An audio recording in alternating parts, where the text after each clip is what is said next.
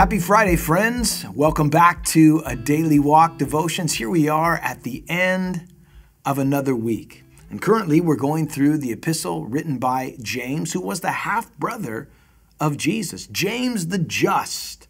Church history tells us a believer in Jesus Christ, a leader in the early church, and a powerful witness for the Lord. And here he's writing a letter to the 12 tribes, believers who were scattered abroad, Jewish people in every direction. Of course, not just to the Jews, but it also applies to us. But initially, this letter was written with a certain group of people in mind. And James has exhorted us to count it all joy when we fall into various trials, because we know something's being produced in us. We know that God's working it into our lives for a purpose that we don't always understand.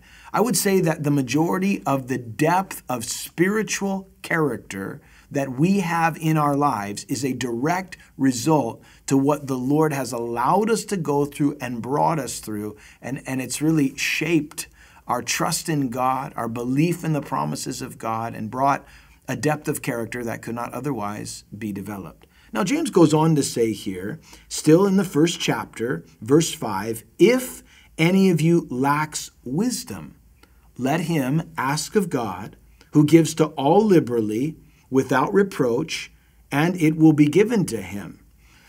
Now James tells us about the importance of wisdom. You know, sometimes when you're going through trials, you're to rejoice in it, you're to yield to it. He told us that. But also, if you lack wisdom, Lord, what is going on? Wisdom. I need your wisdom.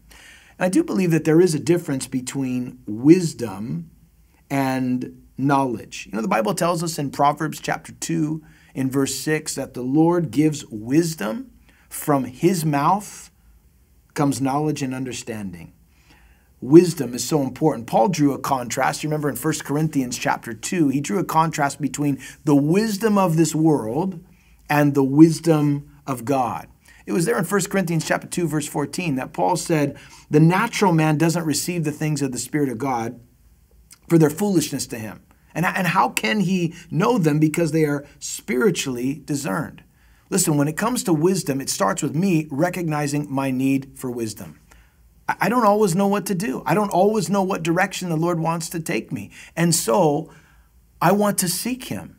He encourages me to seek him. He encourages me to seek wisdom. And if I seek the Lord, he will provide the wisdom and the direction that I need for whatever situation he's directing me to go. I'm not sure what to do. Is there anything like that in your life right now, today? You just say, I don't know what to do. I don't know what to do about this family situation. I have tried, I've prayed, and I don't know what to do. Ask the Lord to give you wisdom. Maybe it's a job situation. You know, I applied for this job and it doesn't seem to be opening, and I'm not sure if I don't know what to do. Maybe you're a parent today and you're watching this and thinking, I need wisdom. I don't know what to do with this kid. I've tried. We're trying to hold them accountable. We're trying to do this. We're trying to do that, provide boundaries because we love them. They're getting upset. They don't. Maybe you got a teenager. Whoa, that's a whole nother level. Or a toddler. Either way, it's still challenging. What do you do? God, give me wisdom. And he says, and he promises that he'll provide the wisdom that you need. Maybe you're leading a church. Oh, Lord, that's my prayer. Give me wisdom. I don't know how to do this apart from you. And God has been so faithful, guys, through the years, just to provide wisdom for whatever situation I'm in. I realize my need for it, and then I ask for it. James says ask. You know, the Bible says ask. Jesus said ask and it'll be given. Seek and you'll find. Knock and the door will be open to you. Do you know that the Lord wants to provide wisdom that you need? He's just waiting for you to ask. When was the last time you just sat down and asked the Lord for wisdom?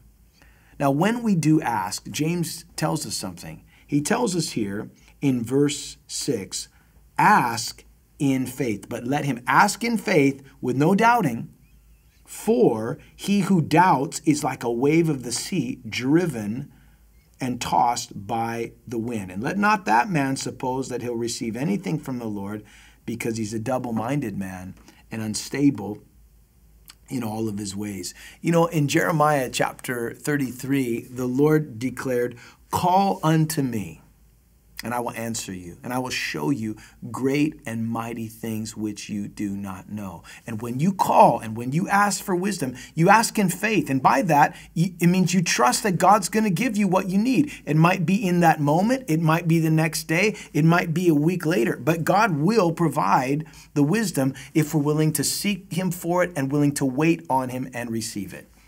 Sometimes I'm not always willing to wait for the wisdom I need. And yet God calls me to wait. So I'm to ask in faith, and I'm to ask not with any doubting. Can I ask you a question? When you pray, do you believe that God's going to answer you? I mean, really, do you believe that he's going to answer you? Or do you doubt it? If we're honest, I'd say sometimes we doubt. Sometimes we're fearful we might not get the answer we want. But if we believe that God's going to answer, then we should ask in faith. And God promises to provide what it is that we need. In fact, the writer of Hebrews tells us in Hebrews chapter 11, without faith, it's impossible to please God. And anybody that comes to God must believe that he is and that he's a rewarder of those who earnestly seek him, Hebrews 11:6. So I come by faith, trusting in him to give me what I need. And listen, if you're coming in the sense of, I don't think God's going to answer, then he says, listen, you're unstable. What happens is if you come with that mentality, it's one thing to battle doubts, okay? We all do. We all have doubts from time to time.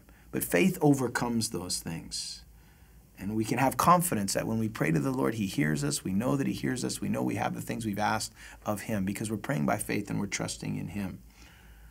But it's interesting here that James points out that you can be double-minded. That's an interesting phrase. You can be double-minded. And if you are double-minded, do you know what happens? You're unstable. You're unstable in all your ways. It's like yeah, but no. And you just, there's no solid ground to land on. You're unstable. You're double-minded.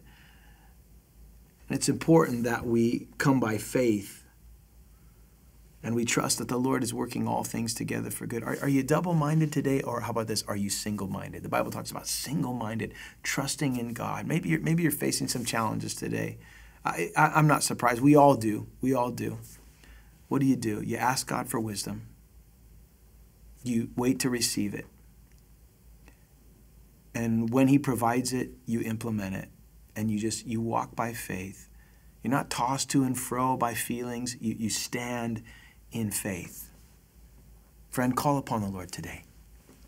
He'll answer you. He knows what you need even before you ask it. And he is a good father, willing to provide exactly what you need for the situation that confronts you today. Call upon him. He'll answer. God bless you. We'll see you next week.